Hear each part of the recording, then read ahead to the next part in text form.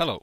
In this example I'm going to show you how to apply the chain rule, and for that I'm going to take two rather simple examples because this is your first time to apply the chain rule.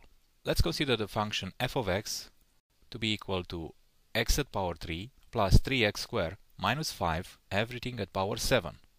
Now this is going to be very simple to derivate applying the chain rule. In my experience, students seem to struggle the most identifying where and how to apply these differentiation rules, because on an expression such as this you might get confused and start differentiating the elements inside the parentheses first, which is wrong. So the way to approach the differentiation process is by looking at your expression from the outside in. As you notice here, what I have is an expression inside that parenthesis, which expression is raised at power 7. So I have an expression at power 7. That's how I'm going to approach it. I don't even care what's inside the parenthesis as long as I know I have to apply the power of a function, which is implicitly the chain rule. That being said, let's calculate f prime of x.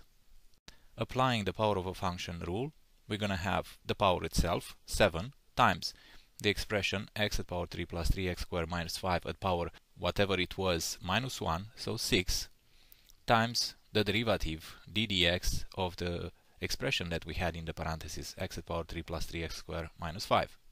And now we can continue differentiating this expression and simplifying. So I'm going to continue with 7 times x at power 3 plus 3x squared minus 5 at power 6 times the derivative of that expression becomes 3x squared plus 6x. And now all we need to do is simplifying this expression. I can see in the second parenthesis I have a common factor of 3x. I'm going to pull that out of that parenthesis and multiply with a 7 in front of the expression. And the result is going to be 21x times x at power 3 plus 3x squared minus 5 at power 6 times x plus 2. Let's take one more example, and I'm going to consider for that the function g of x, which is equal to square root of x at power 3 minus 7x squared plus 3. And once again, what you notice here, if you look under the square root, we are dealing with a polynomial expression a little more complex than just the variable x, as we used to approach until now. But applying the chain rule, this is going to be very easy to differentiate. However, the way we dealt with roots of simple functions in the past, the same way we're going to approach them with more complex functions as well. So I'm going to rewrite this expression as a power instead of a root. And this is very simple to convert. It's going to be x at power 3 minus 7x squared plus 3 at power 1 by 2, since it's a square root. And now we have, just like before, an expression at a power, even though we have a rational power. So let's differentiate this function now. For g prime of x, I'm going to have the power 1 by 2 times the expression x at power 3 minus 7x squared plus 3 at power 1 by 2 minus 1 times the derivative d dx of x at power 3 minus 7x squared plus 3, the expression itself. Let's perform the differentiation of this simple expression and continue. We're going to have 1 by 2 x at power 3 minus 7x squared plus 3 at power minus 1 by 2. And the derivative of that expression is going to be 3x squared minus 14x. Now let's reorganize this expression in a nicer form.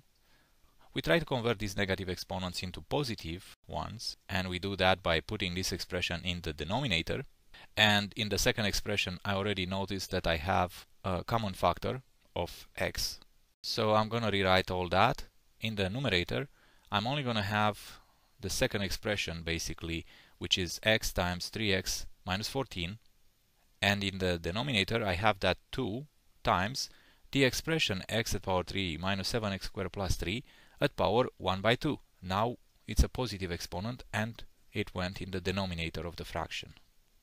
And also these rational exponents aren't very popular, so let's convert that into a root for a final form. So our expression is going to end up being x times 3x minus 14 over 2 square root of x at power 3 minus 7x squared plus 3, which we can consider to be our final form in a simple, compact format. So I hope these examples help you getting started applying the chain rule. We're going to continue with more complex examples, but for now, thanks for watching.